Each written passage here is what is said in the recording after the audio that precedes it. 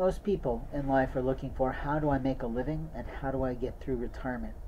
As a man in his early 50s, living an adventure in the streets of the world, traveling, going places, meeting people, and surviving identity theft, someone else's fraud on my life, and openly intellectual property theft out the wazoo, on top of incredible cyber hacking to my technologies, which is called federally cybercrime on my life, police brutality where they've caused all kinds of health problems and abuses, and openly an attack on my life from total strangers in a community.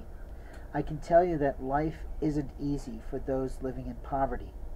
There are some good people in the community with good hearts, good souls, good minds for the Lord above. They do put out a food pantry, sometimes to help us who are in challenge. It's not that we're lazy and cannot or will not get a job. At least most of the people that I'm accustomed to speaking with who are in struggle are living above the poverty line and still have a shelter and a home and a refrigerator and a stove and, well, a microwave, most of all. But for those of us living in the streets, the food that is often donated to pantries by loving people is typically food that they no longer want and no longer need, which means it's not always the greatest of quality for someone who lives in the street. People who live in the street must have very simple, straightforward proteins. Those things are usually safest in a time of epidemic and COVID and other type of illnesses when it comes in a can. A can with a pop top is typically safer than anything else, but also there are marvelous packages from StarKist that are really good that have chicken salad and chicken flavored things inside them. It's a little easier for people who live in the streets to process chicken than it is for them to process tunas and salmons, which are also good quality proteins.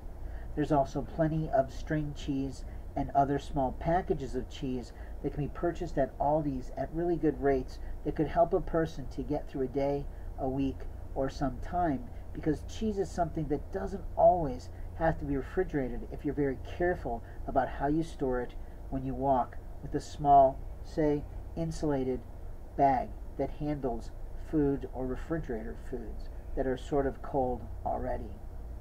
In life, we're telling you that there are two types of poverty. There's the poverty that still has a home and the poverty that has none. The poverty that has none has different food needs, generally, and different quality needs, sometimes, than the people who live in a home and have the time and energy to prepare food in a kitchen of some kind. Those who live in the streets need quality proteins of a chicken, a ham, a beef, a pork, some sort of sausages, perhaps, like a jerky that is low salt and low spice. The reason is that when we're trying to look for work, we cannot afford to smell of garlic and other spices that could be offensive to people we're talking to. Because it's not always easy, to find a place to brush one's teeth and keep clean in a time of epidemic or COVID, when a lot of times restrooms that are typically public are not open. And then there are those stupid places that serve food and don't offer a restroom at all that you just want to go, are you fucking kidding me? It is pretty standard that once someone eats, they're going to have to defecate. How dumb are you? That's really stupidville to me. In life, we have moments of time to tell people what someone needs.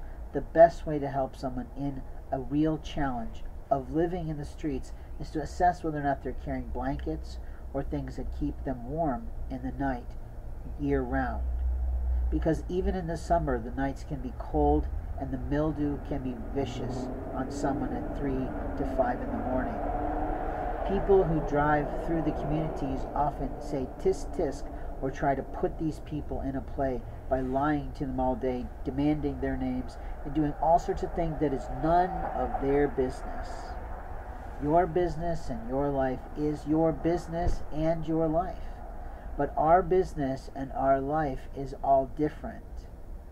What we need to eat during the day today is usually a can of sweet tea or a can of lemonade or a can of fruit juice with no carbonate.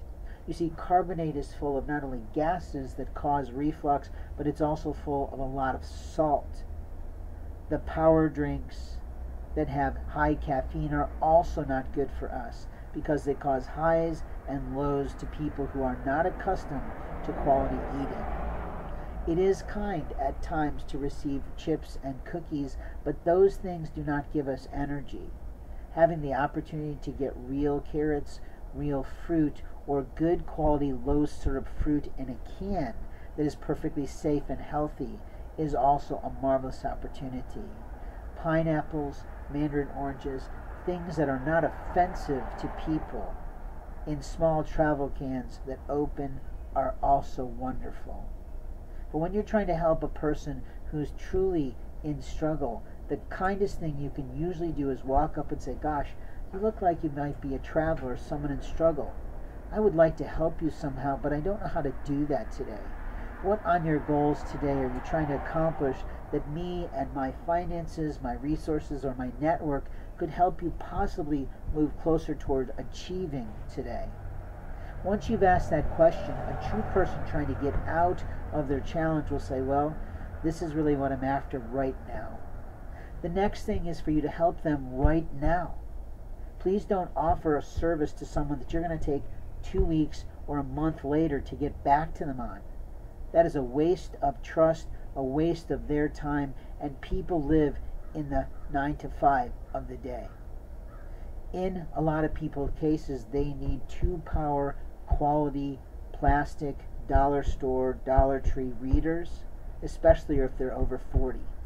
You can also buy a $5 pair at Walmart that's a little bit more secure, but sometimes people monkey with us when we sleep, break them, or take them. That has happened to me. We also need quality technology, and usually that's a $50 minimum telephone apparatus that we can use on Wi-Fi. That allows us to get online, do job hunting and other things where people are truly advertising and not doing fake advertising on our rights to sit and work on our life. Most of us do our best to purchase where they are kind to us. We have the right to be loyal consumers to the local establishments that we would normally shop at if we were not homeless. You see, what happens to a person's life goes up and down in life. I used to make a high quality living. I used to make a high paid wage during the hourly and in project work, and I lived in a marvelous place that is now overrun with billion-dollar homes or million-dollar homes. It used to not be that way, but we still had a good living. But in life, people also need food for the day, is where I began, and food for the day is often different than it was yesterday. So sometimes the kindest thing you can say is there any food that I could help you purchase today in this Target, in this Walmart, in this Aldi's, in this Circle K that would help you to move forward in your nutritional needs today?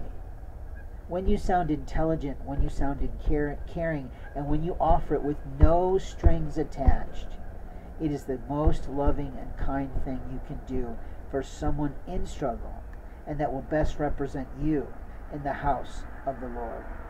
You see, the house of the Lord has many rooms, and Jesus definitely was a man. Muhammad were definitely people who helped those in impoverished mindsets, as well as impoverished men of needing food. Jesus has many stories of feeding the masses, not necessarily, but we definitely have one where he split the fishes, multiplied them, increased the water to wine, and served 500 people at a time. We also know that he traveled almost as a homeless person and was welcomed in different places. That is not always safe for everyone today, especially if your homeless person is unlike me and has a lot of vices or codependencies with alcohol, drugs, or gambling or other things, which isn't really marvelous, or just a need to be in power like some of the panhandlers on the street. But a person truly in homelessness trying to work themselves forward to the true society of today is savvy in technology, willing to network, and openly okay with the fact that they might not smell exactly perfect today because of the abuses that they've experienced from stupid little shithead 20-year-olds who don't understand the world today. or adult white men who think, I'm going to be in power like God over you today. Let me tell you, God is not pleased with your life if you're one of those.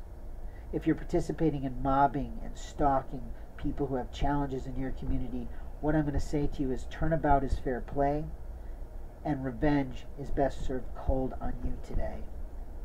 Because when you're in the community, most likely you're out there and about there in your work uniform, in your stripes, or in representation of your business community, your business profession, or your business industry, and it takes one phone call from an intelligent man to rock your world to the floor so that you never play a game on them again. You have to pay attention to what your legal liabilities are when you offer someone food that is unsolicited, unrequested, and probably not needed because it's full of allergens or poor preferences that do not fit with that person's palate or their nutritional or cellular health needs. Your best approach is always asking someone, what can I do for you today to help you? What could my team of friends do today to help you? A true leader turns to his buddies and go, hey, everybody contribute a few dollars. And then our friend here can go on a little further in life today. And then you can carry on in your play because you're the ones who still have credit cards and weren't hacked in your bank accounts or in your finances or in your insurance or in your life insurance policies. Be willing to listen to someone for a few minutes to find out if they're real or not, and help the ones that are real, because those are the ones that will help you to feel the best about your gift, your generosity, and what God will do to bless your life for taking a few moments of time to help a total stranger like me or others in struggle that are above the Lord's house, not at all, that are still protected by the divine.